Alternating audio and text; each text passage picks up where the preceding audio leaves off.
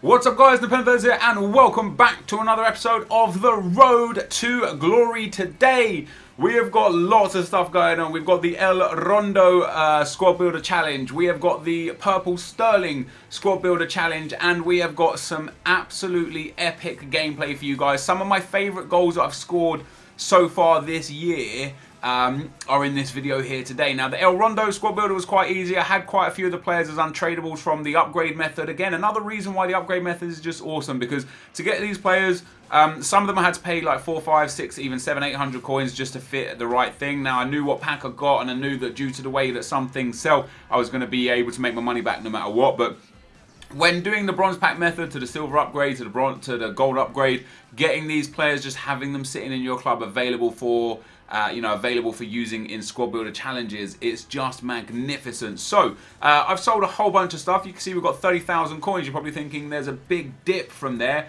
Completely forgot to record myself buying the one to watch Giuliano for about 30,000, 31,000 coins, something like that. I forgot to record it. I was sitting there, actually I had the game on the TV, the Russian League stuff, and I saw that he scored a goal. I think he ended up scoring 2 goals, right? Or maybe 1 goal and 1 assist. But I bought him then, and then in a mad rush of everyone like kind of thinking, okay, he's going to get an upgrade, a second upgrade, because he already had an inform, his price shot up. So you'll see me sell him later on in the video. And even if you check the market right now, just check the market for reference in the video. I just checked the market for how much he's going at the time of making this video, which is 4:30 on Monday. Right now he's 38,000 coins, so even if I chose to sell him now, I would have still made about 7,000 coins profit. But you'll see me sell him later on in the video, and that's why my coin balance has gone from like 60,000 down to 30,000. However, we complete the El Rondo challenge.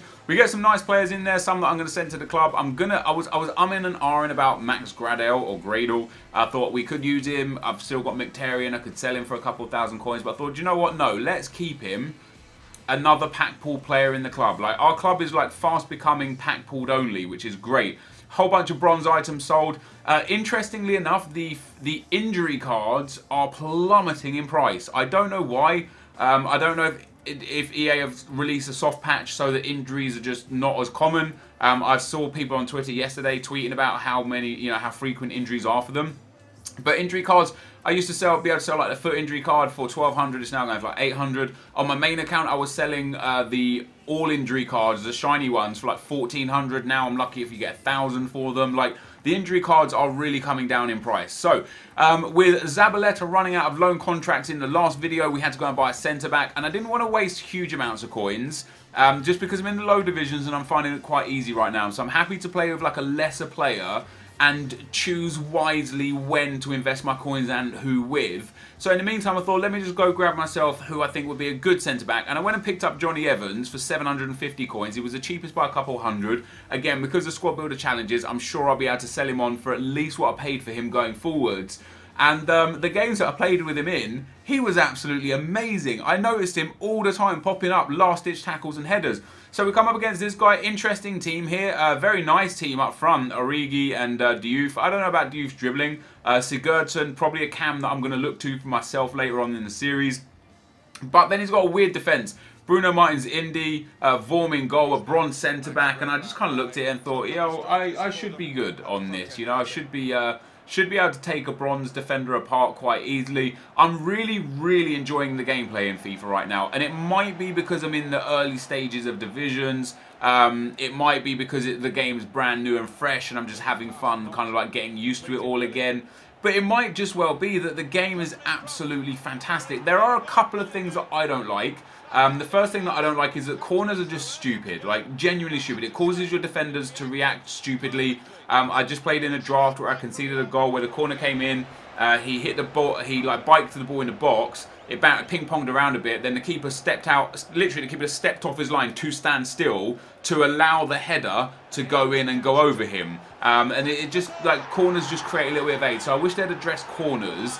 Other than that, the only other thing that bothers me is when your player, even if you're controlling him, decides that he's going to let the ball run out of play. There are so many times where like my opponent will like stab intercept me, you know, stick a leg out, intercept the ball and it'll run to the byline. and I'm selecting the left back, and I can just come and pick it up, and because the defender's off balance or out of position, I can run into the gap. But no matter what, you can select that defender and he'll run a little bit towards the ball, then say, actually no, don't want to pick up this ball, and you just can't do anything with it, and it lets the ball run out of play. It's very silly. It's very, very silly. So I hope they fix that. I hope they fix corners. Other than that, I don't think there's any problems with this game. A lot of people say stuff about button delay and input lag. I don't notice it. The only time I notice it is on ball rolls, and that's literally the only time. The other skill moves, it seems really responsive. Passes, shooting, very responsive. Like I say, it's only ball rolls that seem unresponsive, in my opinion. I just think people are struggling to adjust to the new game. You know, it's a new game. It's not the same as last year. It's a different game, and you've got to adjust. And I'll be this happens every year, every single year for at least the last 4 years. EA have released an incredible product. People bitch and moan about the silliest things, and then they basically patch it into oblivion to a point where the game's so far broken that they can't even go backwards anymore. It gets to a point where it's just crap. I hope they don't do that this year. I hope this year they stick to their guns, they believe in themselves, and they keep this gameplay. Like I say, maybe tweak a few things here or there, but in general, I think this game is near perfect. I think it's definitely the best FIFA game I've ever played so far. And that opinion might change throughout as we learn more OP glitches, or you know, we figure out more broken game mechanics. My opinion on that might change, no doubt. But for right now, for the day that I'm playing right now, I am having fun with this game. I am having fun with poor teams like this that you see on the screen against incredible teams. I'm having fun with incredible teams. I'm having fun in draft. The only thing I'm really looking forward to is the FUT Champions on the weekend. I can't wait for that.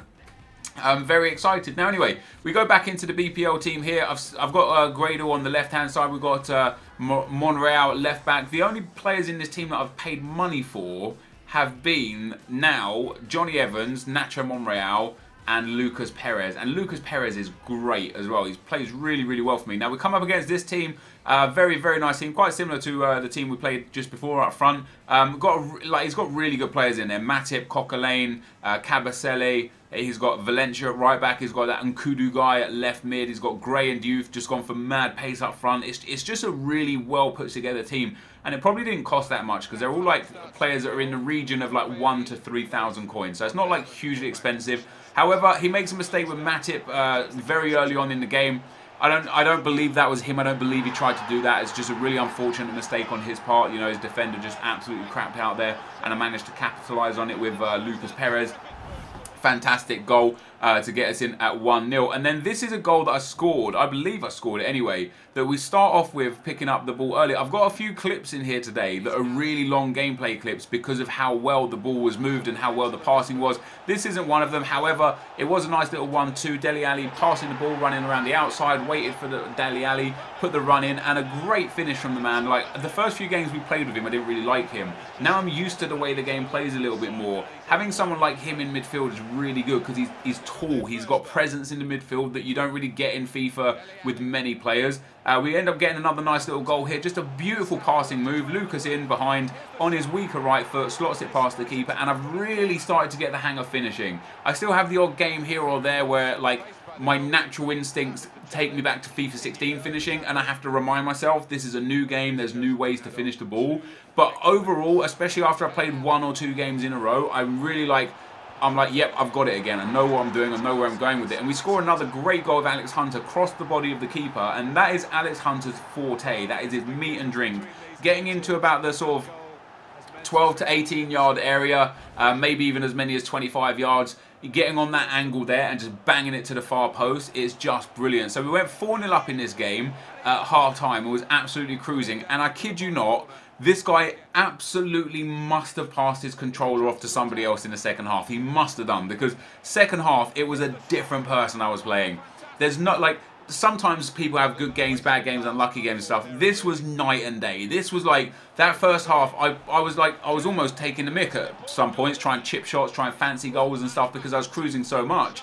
I could have been 5, 6, 7 goals up. Into the second half, he ends up, it's just a different game. And you even see by the match stats, I absolutely dominated the match stats over the 90 minutes. And I got smashed in the second half, showing just how much I dominated the first half. We end up picking up 1,500 coins there. 11 shots, 6 on target, 56% possession. very good win. If the person who was playing in the second half, if it was the same guy, if he played like he played in the second half in the first half, I would have lost that game hands down. So we end up getting some contracts run out of our BPL team, but we move now into the La Liga team, and I do want to try some other teams. I've got my eye on a few players, because when I open packs on my main account, I look at players' stats, I look at their values and stuff, and think, okay, he might be good for Road to Glory, he might be good for Road to Glory. I've got my eyes on a few players that I just think might be good for a new team, but at the moment we're just kind of like finding our feet, building our coin balance up, completing these squad builder challenges, and getting into a really nice comfort zone. That's kind of what I'm aiming for right now. I'm aiming for a comfort zone of having two teams of really good individuals, and then looking into expanding into other teams and such. But we come up against this guy here. He's got a very nice team, a lot of pace. Batshuayi and then a Valencia up front. He's got Marshall with a attributes card. He's got Butland with an attributes card. Otamendi and Smalling in defence. A fantastic team. And it was easy for me, this game, if I'm honest. We've got Correa here, gets in behind, slams that one to the far post. Fantastic finish. Now, one thing I do want to know, and something that I haven't paid attention to at the moment that I really need to, is the daily tournaments. I completely forget about the daily tournaments. After I qualified for the FUT Champions, usually like in FIFA, I'd play some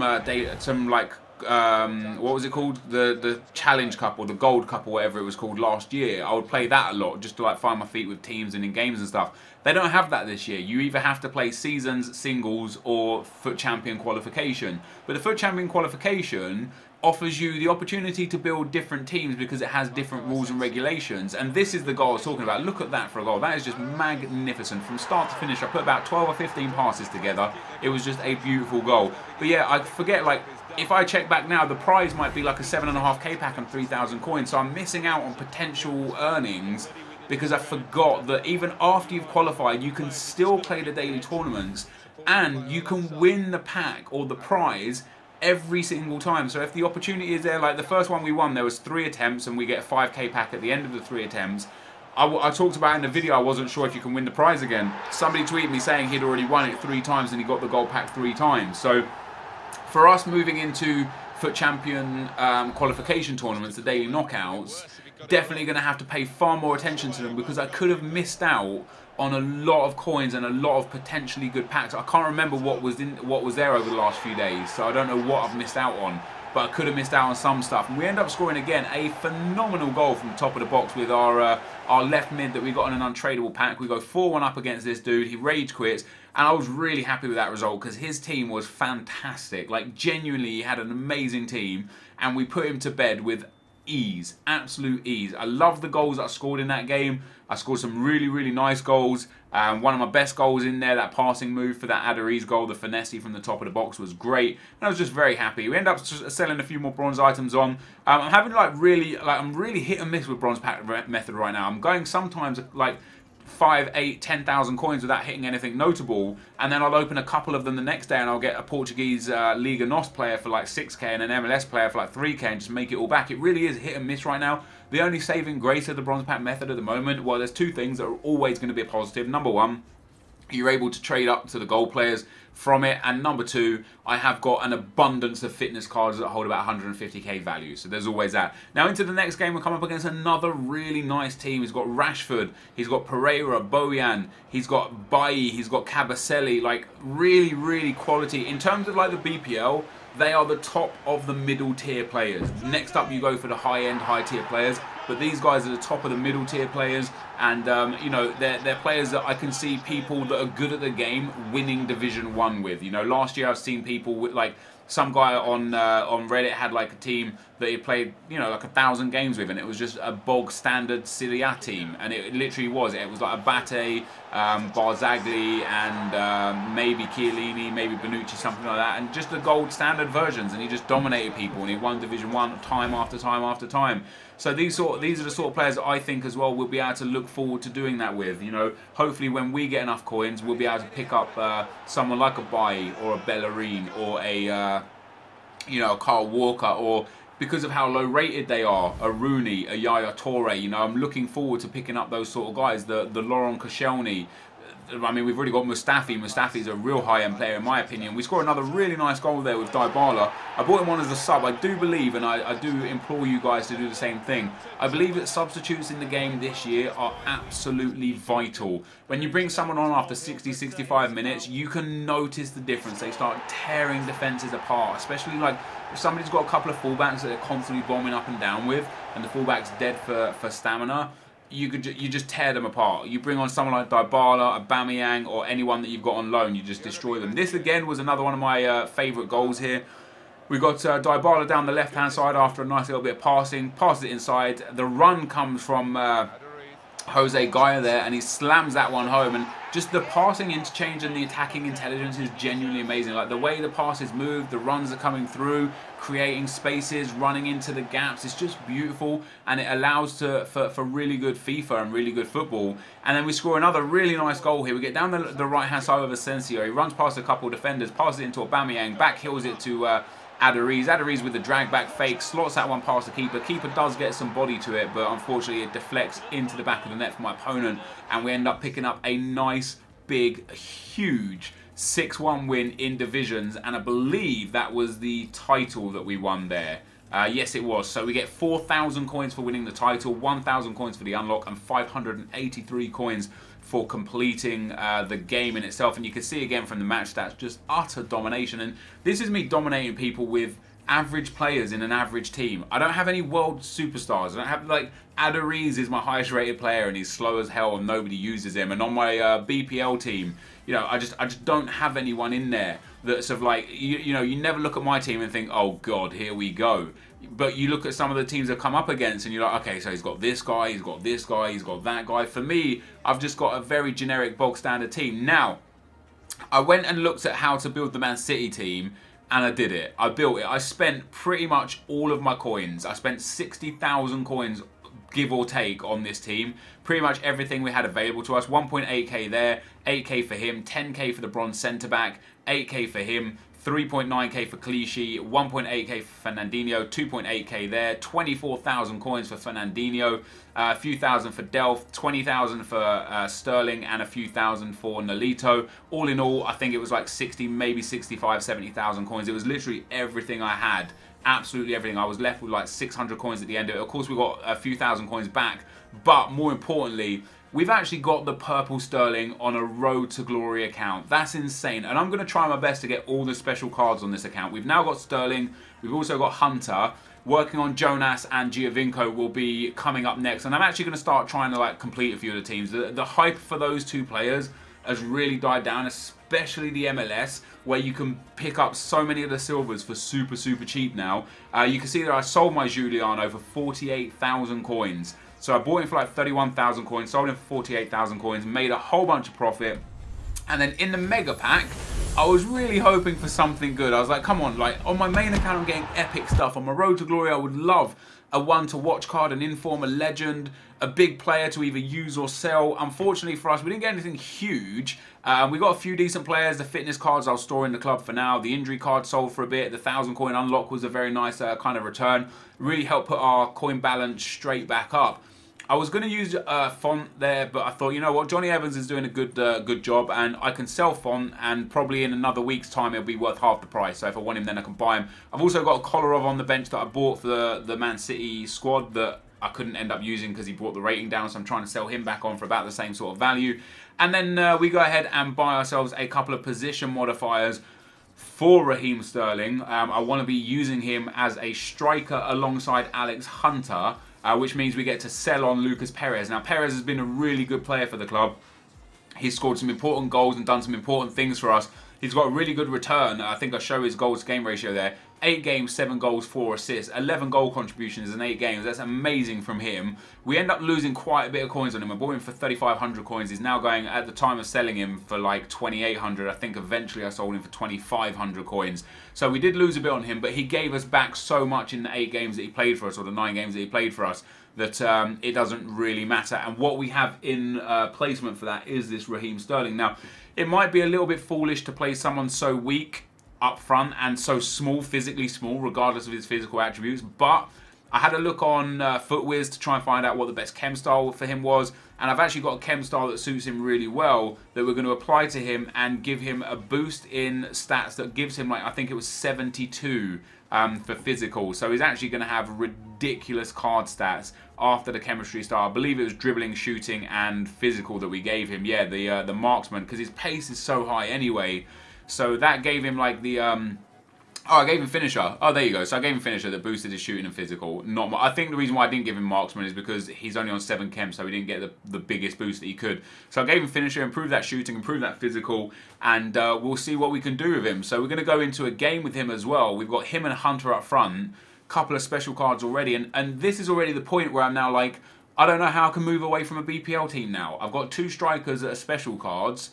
I can build so many things down behind it because they get a strong link together. I could put Wayne Rooney behind them and then build anything else in behind even further. But for the time being, especially as we move up through the divisions, this is going to be my kind of duo up front. Alex Hunter has proven himself game after game after game that he can score goals. Okay, he doesn't have the best shooting. He doesn't even have a chemistry style on yet, and I will put Hunter card on him eventually. But he's still putting in the goals. So when I do put the Hunter card on him, he's going to feel like a different man. And he's already scored, I think, 11 goals in 7 games and picked up a whole bunch of assists as well. So I'm hoping him and Sterling together up front might just be the perfect duo up there. We end up going into a game, like I said, and we come up against an absolutely superstar team. De Gea, Ramos, Pepe, Busquets, Marcelo and Alba, Delafeu, Gaetan, Isco at cam, and then Adariz and Karim Benzema up front. It really is a really good team, and I was sitting there thinking, my God, again, my like kind of like sodden BPL team here with like half untradeable players, half loan players, a couple of special cards in there. I'm going to struggle. And to be fair, the first, like this play that my opponent puts together here is brilliant. It was a lovely passing move through the midfield and a great finish from Marcelo. Can't even be mad at the goal. It was so nice. Made me go a little bit more attacking and aggressive in the second half. I actually went ultra attacking and high pressure. See if I can get myself some goals on the ball. We get Dele Alli there, plays it into Raheem Sterling. Sterling gets in behind, hits it on his left foot. Keeper gets gloves to it, but can only push it in the back of the net. And Raheem Sterling gets a goal on his debut and is dabbing on our opponent. And then later on in the game, Alex Hunter picks up the loose ball. You see him backing off me here. I noticed that was a trend for him throughout the games that allowed me to get the space, play a few 1-2s. He's just backing off, backing off. Alex Hunter again with the crossbody shot. Slams it past David De Gea, dabs on him again. 2-1 was the result, and I was very happy to get a win against a really, really good team, a really good opponent. I do think I had majority of the chances. You'll see here from the match stats. I think I looked at the saves as well, and I think David De Gea made like 8 saves or something. Like you can see, they had 10 shots, only the 5 on target, and not from the best of positions or best of angles. But I did deserve the win. Yeah, 8 saves for De Gea, and again, just goes to show having a really high-rated player in goal or goalkeeper in goal is going to be imperative this year. They do seem to make saves above and beyond your average goalkeepers. So a little bit more trading done here. We sold a whole bunch of the players that we got in the mega pack, a few more bronze items that I sold on. I eventually as well sold the Chilean league players. The prices just aren't coming down quick enough to the point where I think it's valuable to try and get that draft token. I'm going to end up spending more than 15,000 coins to get a draft token, whereas if I wanted the draft token, I could just spend the 15,000 coins on the draft. So I'm going to try and sell what I've got to get the best out of it. This is going to be the end of the video, guys. Thank you for watching. Hope you enjoyed it, and I'll see you next time. I'm out. Peace.